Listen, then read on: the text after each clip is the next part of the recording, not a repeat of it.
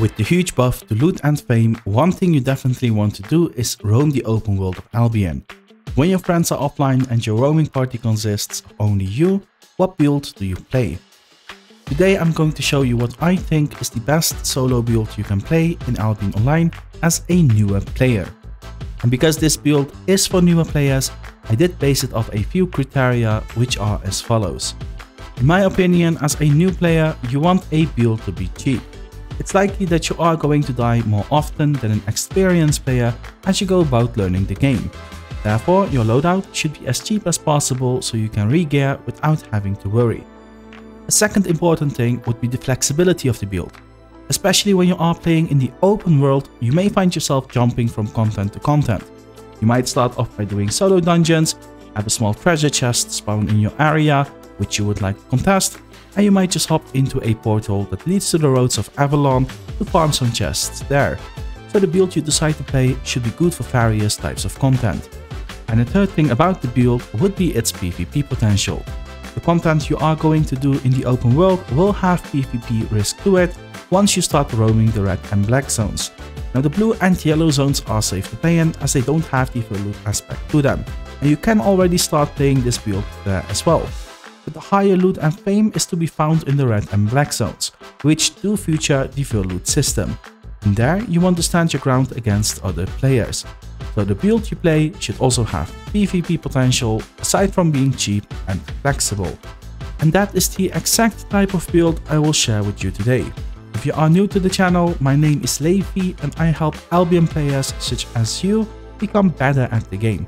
If you want to be ahead of everyone else when it comes to improving, make sure you are subscribed and tap that notification bell. Today's build features the regular spear, which makes for a melee playstyle with plenty of damage, great mobility and even some sustain. Not only will I show you the build and explain everything about it, I will also teach you about item swaps and improvements and inform you about which abilities you should take for specific content. I know that sounds quite overwhelming, but towards the end of this video everything will make sense. And if it doesn't, you can always ask your questions in the comments. The great thing about today's build is that you don't need high levels of masteries before you can start playing it. So it's perfect for any new player that likes this type of playstyle, as you can use this build the moment you unlock P4. With a price tag of only 22k for a 4.1 excellent set, this build definitely falls under the cheap category. Together with a mount, food and potions, the complete loadout will cost you about 50k silver. So what about the flexibility of this build? You can play it in a wide variety of content and shuffle between the various contents as you are roaming around. It's good for solo dungeons, roads of Avalon, getting mobs in the open world, essence farming, contesting treasure chests, and whatever solo content you set your eyes on. As for the PvP potential, it can definitely stand its ground in a 1 vs 1 scenario, but I wouldn't push it beyond that. Since this build has a combination of damage and sustain, you will have a clear advantage over many of your enemies.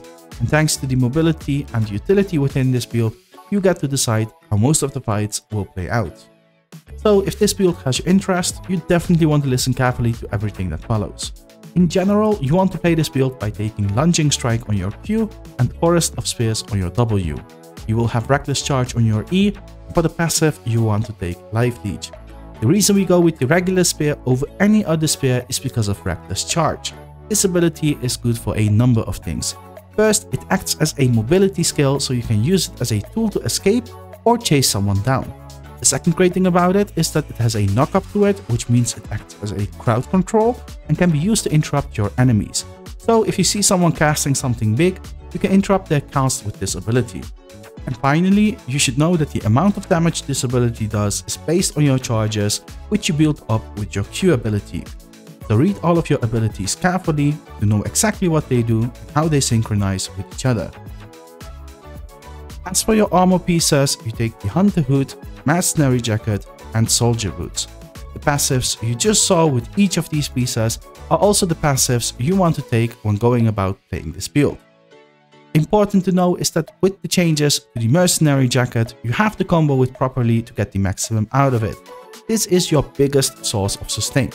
So what you want to do when you need healing is pop the Bloodlust ability of your Mercenary Jacket and use your W ability, Forest of Spears, to make the healing proc 7 times.